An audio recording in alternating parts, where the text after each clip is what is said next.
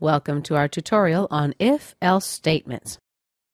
In this tutorial, we'll do some math with if-else, and else statements. Basically, the text box 1 will accept one integer. The second text box will accept the operator. My third text box will accept the second integer. The result will be displayed in this label. Let's see how it all works together. The variable int in1 will accept its value from the first text box.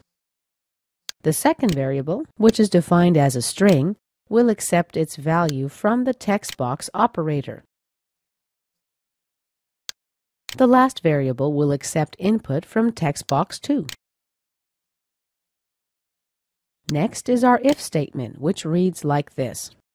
If string operator is equal to a minus sign, then the caption property of label 1 will store the value derived from the total of integer 1 minus integer 2.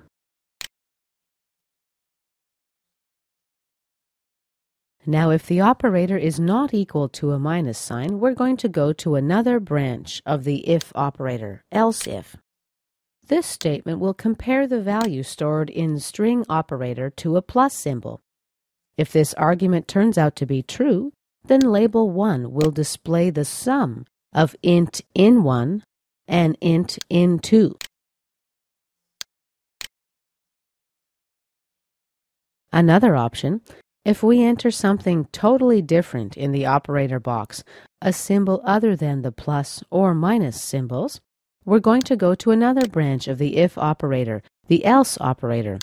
The caption property of label 1 will store a string. Please enter plus or minus. Lastly, we've got the end if statement, which closes the if statement. You may notice that the code lines go in steps. Let's highlight everything. We're going to press the Tab key to move everything to the right side. The reason for this, it makes it easier to understand the written code and, of course, easier to review for bugs. Let's run our program. We'll do something simple, 1 plus 1, and compute. Equals 2. 1 minus 1, we change our operator, equals 0. Now let's enter the multiplication symbol, the asterisk, and press compute. We get the message, please enter plus or minus. Let's return to our code. We can improve the user experience even more by utilizing an input box function here.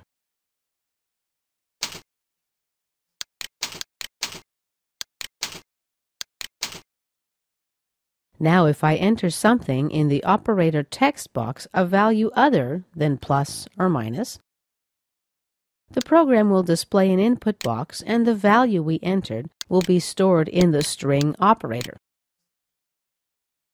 Here we've got another if statement.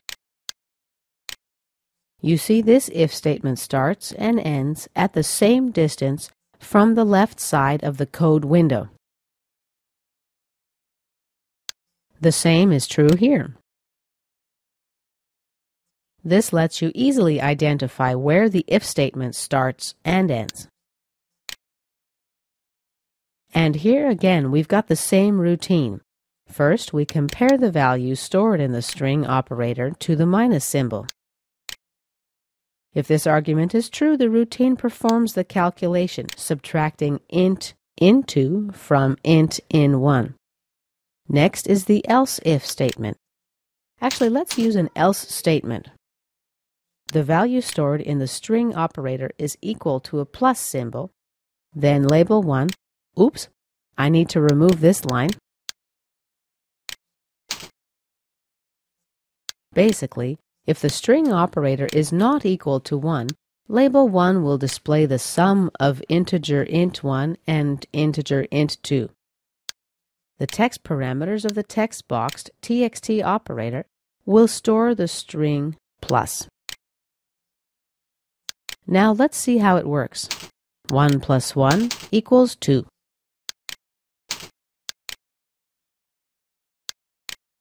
Let's multiply now. Here's my input box asking for a plus or minus. The default value is a plus symbol. Let's click OK. Here are our results, with the plus symbol appearing in the second text box. The reason, by the way, why the input box appeared this high is because I need to change the value of the X and Y positions. Let's change it to, say, 2500 by 2500, and we're going to test it again.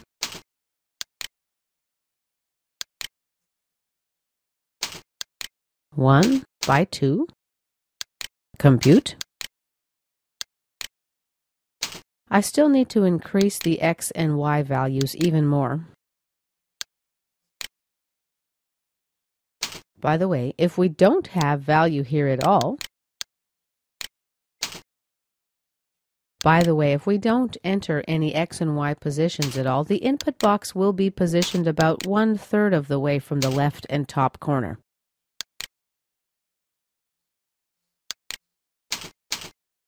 And let's remove a comma here. And we'll run our program again. Now everything looks fine. And this concludes our tutorial on the if, else if, and else statements.